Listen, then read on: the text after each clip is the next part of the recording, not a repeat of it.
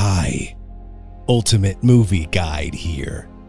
Today, I'm going to explain an American crime mystery and thriller called Bad Times at the El Royale, released in 2018. Spoilers ahead. Watch out and take care. 1959. A man named Felix Nick Offerman entering a hotel room and unrolling the carpet. He opens up the floorboards and stashes a bag full of money in there. He then puts everything back together like it was untouched. A while later, Felix is visited by a man. He invites the man into his room, only for him to shoot Felix in the back, killing him.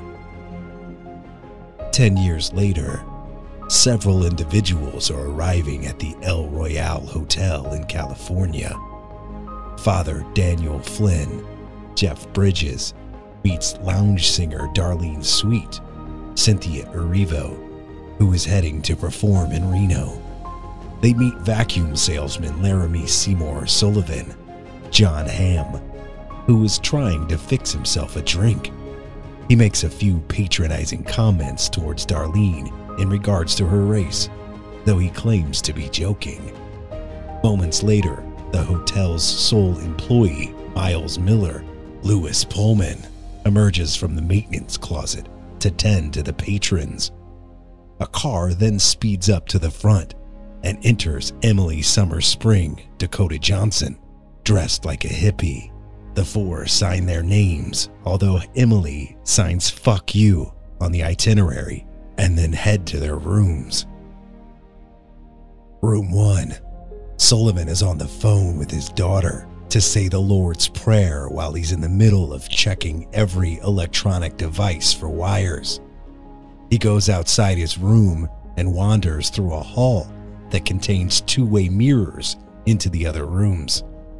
Sullivan sees Darlene practicing her singing while Flynn appears to be sitting silently. Sullivan is taken by surprise when he sees Emily pulling a young woman into the room and tying her up.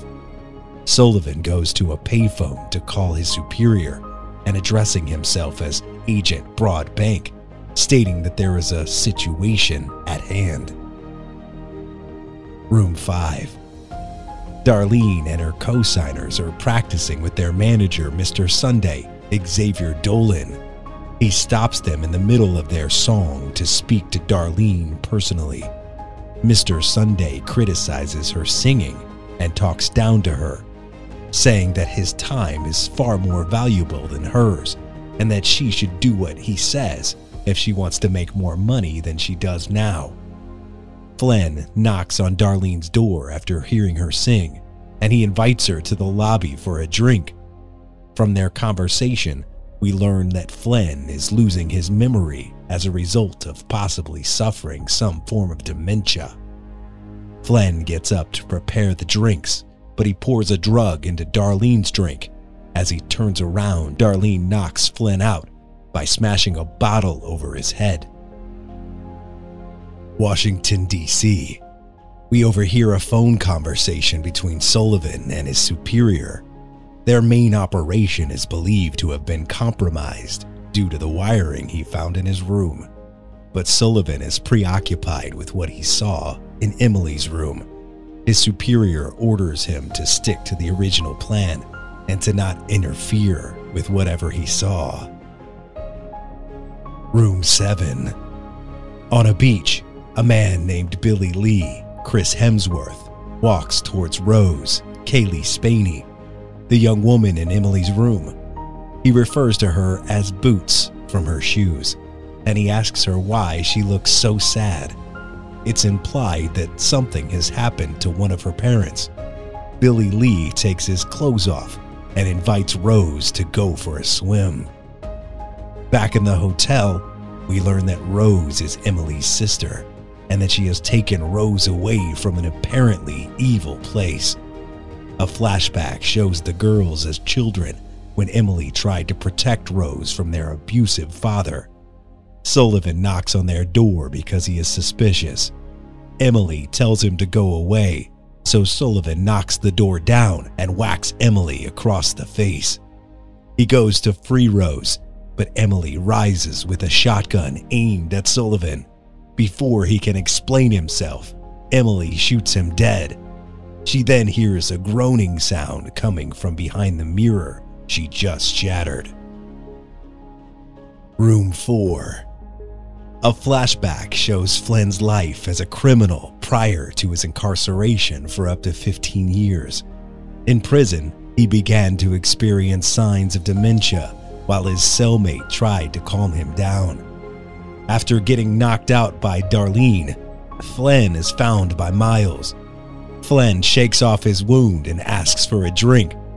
Moments later, Flynn and Miles go through the hall with two-way mirrors, and Flynn accuses Miles of spying on him. Miles insists that he didn't, but he says that the people he works for ordered him to spy on others. He mentions a man being there the previous year, engaging in some illicit activity, and that there is a tape of him in the hotel that Flynn wants. As Flynn walks out, Miles notices the scene happening in Emily's room.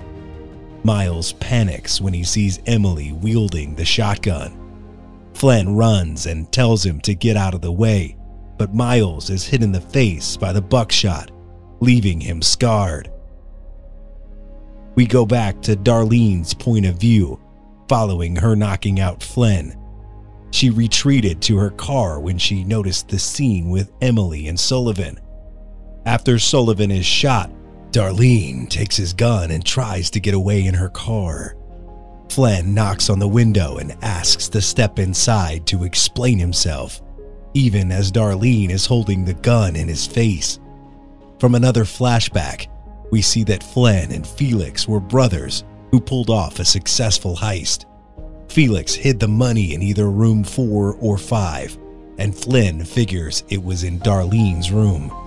He only tried to drug her to get in her room and take the money without hurting her, but now that she knows, Flynn offers to split it with her if she helps him get it back. He also mentions the tape he is looking for and that it is valuable. Emily brings Miles into the lobby all tied up. He knows she plans to kill him, though he tells her that what she did is not the worst thing he's seen in that hotel. He tells her how he saw a man write sorry in his own filth and that he had to clean up his corpse, among other horrible things he's witnessed. Rose calls someone on the phone, as she claims that it's not up to her or Emily to decide what Miles' fate will be. Just as Flynn and Darlene are walking back from her room, they are both taken hostage by two people coming in with Billy Lee. Billy Lee. Another flashback shows that both Emily and Rose were members of Billy Lee's cult, where he presented himself as a charismatic leader. Rose fell in love with him, and it appeared that he felt strongly for her too, as he still called her Boots affectionately. He got Rose to fight another girl to compete for a chance to keep him company in his room, and Rose viciously attacked the other girl so that she could win. In the hotel, Billy Lee has two of his cronies tie up Flynn, Darlene, and Emily. He starts to spew some phony philosophical nonsense as he notices the money bag. Darlene claims it is hers, but then soon confesses Flynn's part in taking the money. Billy Lee also inquires about the tape that Flynn found and why it is of such great value. It's implied to be of JFK. Meanwhile, Miles tries to ask Flynn to absolve him of his sins, still believing Flynn is a priest due to how he is dressed. Flynn admits that he's only dressed that way so that nobody would ask him questions. Billy Lee then decides to play with his hostages' lives with a roulette wheel. He makes Emily be red, while Miles picks black after being pressed to do so. They land on black, so Billy Lee shoots Emily in the heart. With her dying breath, she looks at Rose, who doesn't seem to be too broken that her sister has just been killed. Billy Lee then orders Darlene to sing so that he can determine whether or not she should live. After some hesitation, Darlene starts to sing, but Billy Lee spins the wheel anyway because he claims he's heard better. Flynn rises and headbutts Billy Lee. His cult members try to shoot Flynn, but Darlene intervenes to stop them. Flynn and Billy Lee fight and knock over something containing fire, which starts to spread around the lobby. Darlene and Miles hide in the chaos as Sullivan's gun lands at Miles' feet. Darlene tells Miles to pick it up, but Miles says he cannot kill anymore. Darlene asks how many people he's killed, and he says over 100. Maintenance closet. We see Miles as a young boy learning to shoot a rifle, up to his later years fighting in Vietnam. He walks among a field of dead soldiers, horrified at what he has witnessed, as well as what he has participated in. Back in the lobby, Darlene tells Miles it's okay if he chooses not to kill. However, Miles gathers his strength and takes the gun. He shoots Billy Lee in the head and then kills his cult members, along with 2 other members who are waiting outside.